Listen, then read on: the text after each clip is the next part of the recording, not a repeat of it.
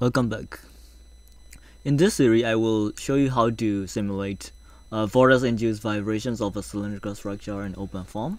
And in the previous video, I've shown how to create the geometry for our structure in Salome and export to STL.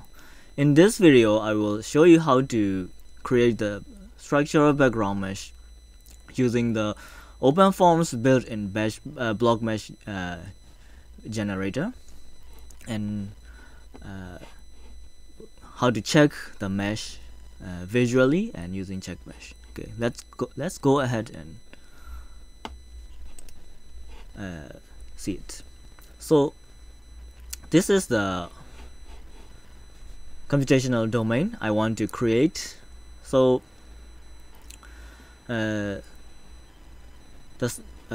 the main sizes are in the diameters of our cylinder. It's 20D, 30D. It's a very big domain, but in our case, we don't want this big one because this is only a demonstration and not for validation purposes. So we can save a lot of computational resources. Otherwise, it will be computationally very expensive. So how do we create such domain and give the names to the boundaries for the boundary conditions? So this is the blockMesh basics.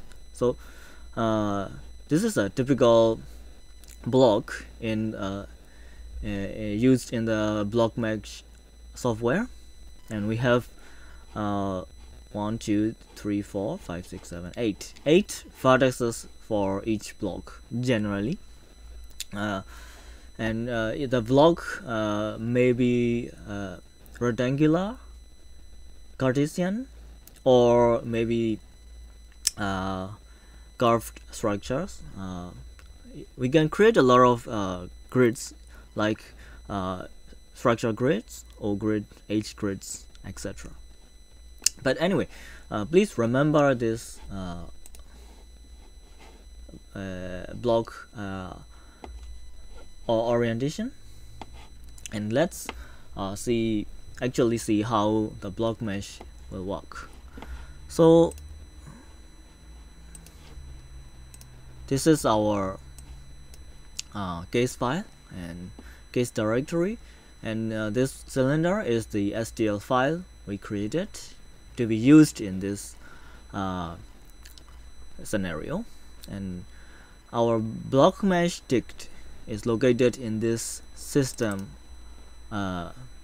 directory, and this one is the blockMesh ticket.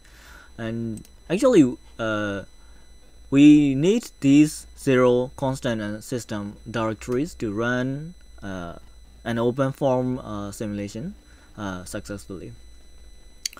And these are like the absolute requirements for our simulations, and you can just copy from the OpenFOAM tutorials and modify each of the dictionary files. Okay, let's go ahead and see our blockMesh dictionary, and this is our blockMesh ticket. And first, we don't care about the form file. First, we care about the convert to meters is 1. So every single coordinates dimensions in our block mesh will be in meters. If we want our mesh in like centimeters, we can use like 0.01 to make it centimeters, and if we want millimeters, we can do like 0.01. But here we only use 1 because our simulation is in meters, and these are the vertices of our block. So we only have one block to be used in the in our simulation, because we want to use our block mesh together with snappy hex mesh, which will be used to generate the unstructured mesh of our geometry. Okay, we will later talk about it. And the vertices, let's see about the vertices.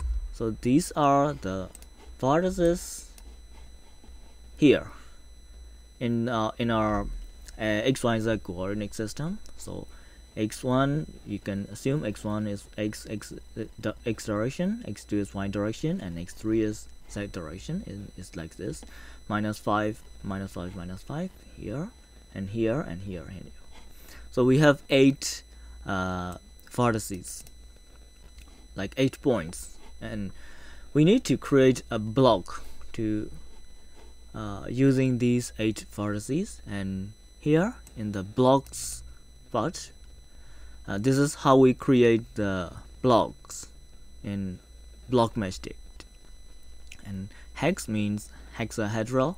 Our mesh will be hexahedral mesh, and these are the numbers of the vertices shown here. So it means this is 0 vertex 0, this is vertex 1, so like this, etc., and this is 7. So in this order, like from top to bottom. So our order will be like this. And okay, so what are these 3 numbers? These are the number of elements in each direction. For x direction we have 20 elements, and y direction 10, and z direction 10 elements. Okay, for this simple grading, it's 1 1 1. It means our mesh is uniform. If we like use it like 10 1 1, our mesh will be stretched in x direction. So we have,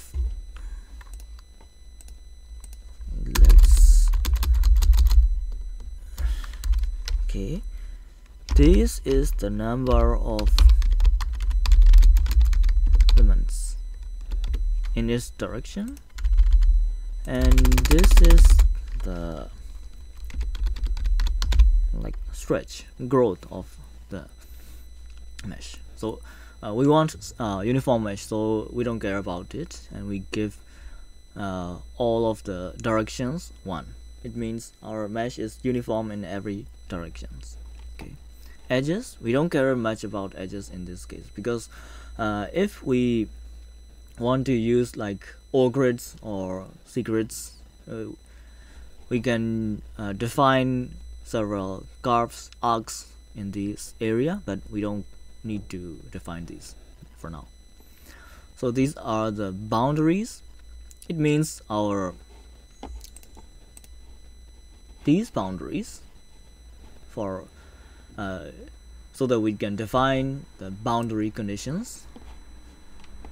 So for the sides, so what are these numbers? Okay, let's go back to our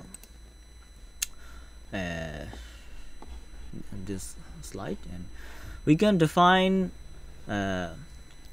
each face by using the numbers. For example, face 0 1 2 3, it's like the bottom. Okay, here we go. It's 0 3 2 1, 0 3 2 1. The rule of thumb is we follow a single rule and just follow that consistently throughout the dictionary. But anyway, you can just copy the whole phases and just rename them as you wish. It's easier way. Anyway, this is the basics of the blockMesh. And for the inlet, we have 0 4 7 3 block, 0 4 7 3 block. For the outlet, we will have 2 6 5 1. So like this, like this. So we need to follow that direction. But anyway, you can just use it. And for we have the sides, and we have the outlets, and the bottom and the top. So what are the types? So symmetry, these are the types for the boundary conditions. Symmetry means with its symmetry boundary conditions, and patch is used for inlets and outlets. So the flow is coming in or out, we can use patch. And we have walls, and which is like non-slip walls, or maybe we can even use slip walls. Okay, so this is all about the blockMesh dict. So let's go ahead and run the blockMesh dict. The blockMesh, my directory is in D, OpenFOAM tutorials from the beginning. Okay. So first we will have this form clean tutorials, which will clean up all the mesh and all the simulation date results. So be careful using it. And we can use blockMesh. Okay, so let's go ahead and see it. And I use a version 2022-06, by the way. And so this is a bit old, so we may not need to use it. And we have our patches, which means our sides, inlets, outlets, and bottom and top. And the number of cells is 2000, and we have our 2541 points in our faces. So now we know that our mesh is generated, so we want to have a look and we want to check it. So we may use this command paraform touch to create an OpenFOAM result file to be viewed in the paraview. So let's go ahead. So it's our case directory name is used and the file is generated. So we can use paraview to we can use paraview to see the result. So in paraview you just open it, and you need to find in Windows there is no default OpenFOAM case viewer, so we will need to find all files, and now we have our file here. So and we will need to use OpenFOAM reader. Okay, apply, and now here we go. We have our very first mesh, which is a blockMesh, and in paraview we can see the display type as surface or wireframe.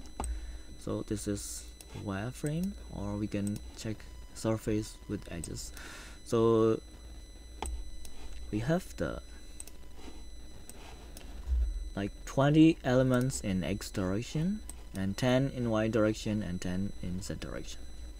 Okay, so this seems good. Okay, but unless we can check mesh, we can use check mesh utility and to check and the mesh is okay. So if the check mesh fails, we need to do something. This is the rule of thumb. Okay, so everything looks good. So what? The next step is to create the mesh, including our geometry we created in the previous video in SnappyHex. So we want to make it sure our SnappyHex mesh will look good. So we need to check our cylinder STL file again, whether it is inside or outside the mesh. So we will click the VIV for beginning, so our blockMesh file, and click wireframe, so we can see it's totally inside the blockMesh. So it should be the STL file should be inside the blockMesh file to generate the SnappyHex mesh. So we are good. So Let's go ahead and change the size of our domain, maybe a little bit, like -5 to -66, sorry, -5 to 6, and 15 to 16, maybe a little bit longer domain. And in y direction, maybe we can change a little bit. Okay, -6. Okay, I don't want to touch that. Okay, anyway, now we change the coordinates of the vertices. Let's recreate the mesh. Okay, clear the mesh, form clean tutorials, and create a block mesh. Okay, now we created the mesh, and we can check the updated mesh here by using this refresh button. Just remove the skip 0 and refresh and apply. Now we have increased the size of our domain, but you can see the mesh is very coarse, and in SnappyHacks mesh we may have a few problems, so we will have a look later and create our SnappyHacks mesh in the next video. Thanks for watching.